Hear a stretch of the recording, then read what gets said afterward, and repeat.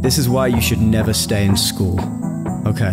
In school they taught me about the past and history, maths and literacy with stacks of shit to read. The laws of physics have been battered into me. The laws of this country, though, that's a mystery. They taught me how to times by 2, but they never taught me how to tie my shoes. Great, I can calculate my hypotenuse. Wait, where's the class on how to wipe my poo? I've been wearing diapers since I was 2. I memorized 1% of King Henry's wives, % I died, but got evicted cause the rents were high. And I couldn't measure 1% of my wages that I should set aside. My teacher never taught me that the moon was a small. All the sum I thought it was the size of a ball. It's actually the size of a really big ball. And he never said don't eat paint off the wall. Well, don't they tell you during peekaboo? They're behind our hands, don't just go taxes, poof. how do they work? What do you do? No, that time is better spent shooting hoops. Everyone knows about taxes, dingus. Just calculate them from your W-2s or your 1099s. They never taught me how to tell the time. What time is it right now? 11:05. They never taught me how to feed my dog.